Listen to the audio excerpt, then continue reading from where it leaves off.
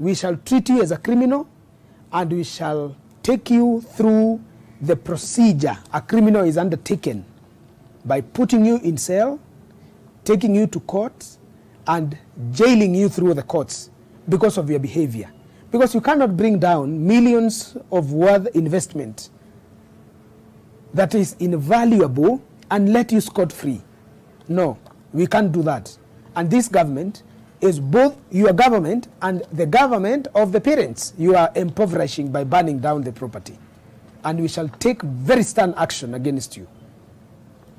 I am calling you to forthwith cease your behavior.